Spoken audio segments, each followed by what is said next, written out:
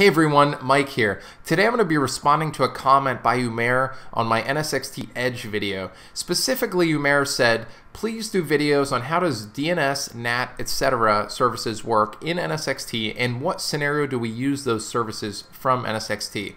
This is actually a great question, and I realized I didn't really cover this at all in my NSX-T from scratch series. So that's what I'm going to do today. So I'm going to spend this video addressing the DNS part. How does DNS work in NSX-T? Are there any special considerations, that kind of thing? So there's a few scenarios I'm going to walk you guys through. The first one is you're doing VLAN-backed workloads. And this is kind of where we have this VM. It's connected up to an NSX-T VLAN-backed segment. That's a key part. And in this case, that's on VLAN 20, and then somehow that host that has a VM on it is connected to a physical network, and ultimately there's a DNS server on that network somewhere. We don't really care about the specifics because that's on the physical network. All we care about is that we can route to that DNS, and then it can route back. In this scenario, there's no specific configuration required from an NSX-T standpoint. This will just work out of the box. The only thing you really need is to make sure that this VM has the proper DNS IP, and then make sure that you can route appropriately both to the DNS server and that you can route back to whatever this segment is, which you should be fine because with a VLAN-backed segment, this VLAN exists on the physical network. That scenario is pretty cut and dry. Again, nothing out of the box there. Scenario number 2 is where we have a VM on an overlay network. So this looks mostly the same. We have a VM, we give it an IP, it's connected to an overlay segment, we'll name it web, and that ultimately routes up to an NSX-T Edge VM.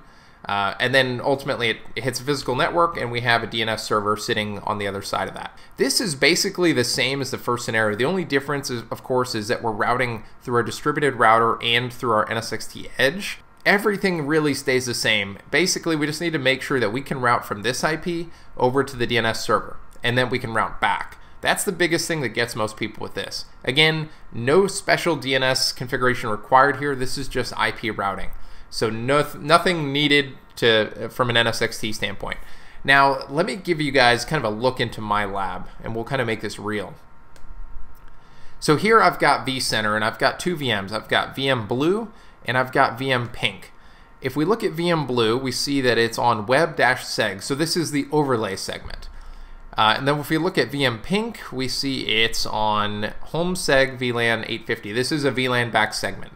So let's first look at VM Pink while we're there. So this is the first scenario I just described. And we'll see here that we have, let's look at the DNS config on this.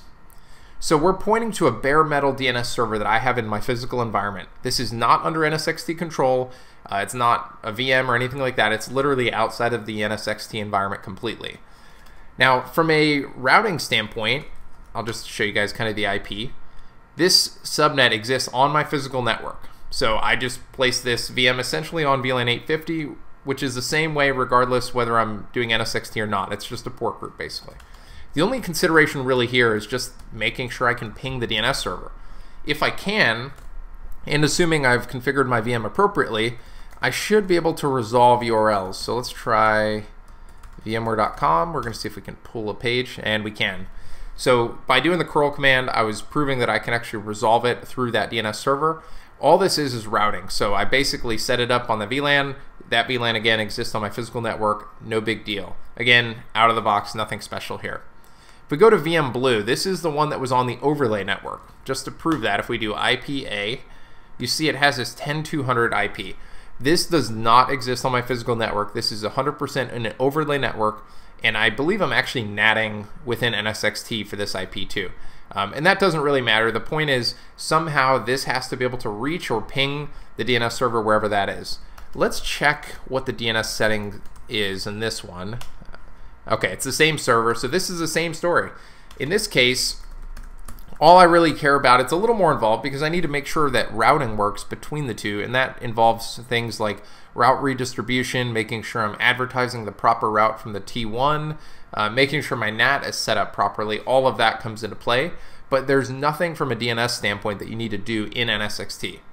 Now there is a third scenario. Let me pull up my slides again for you guys. And this scenario is a little bit more interesting. This is the only one where you would really need to do something in NSX-T, and it's called DNS Forwarding. So basically you have a VM, it's on an overlay network again in this example. We have this NSX-T Edge. We create what's called a DNS service IP, And that IP right here is 10.200.254.254. This IP will basically represent the DNS server from the VM standpoint. So what that means is if you go into the VM itself, you would point its DNS entry or its name server to this IP right here. And what that allows you to do is have more than one DNS server, and you can actually do what's called conditional forwarding. So you can say things like, for example, this 172.16.251 DNS server is in my home lab. I own that DNS, so I have all the entries in that, and I use an FQDN or a domain that I call home.lab. But let's say I want all of the requests for home.lab to be sent to this DNS, but I want everything else like Google and VMware.com or whatever, right? I want that to go to this DNS 8.8.8.8. If I wanted to do this scenario, I would set up what's called DNS forwarding in NSX-T. And again, the way it works basically is we point our DNS to the NSX-T edge, to this IP that we configure there, and I'll do a tutorial on how to set this up. And then ultimately, basically that's going to split off DNS requests as needed wherever it needs to go. It's just going to relay the request basically.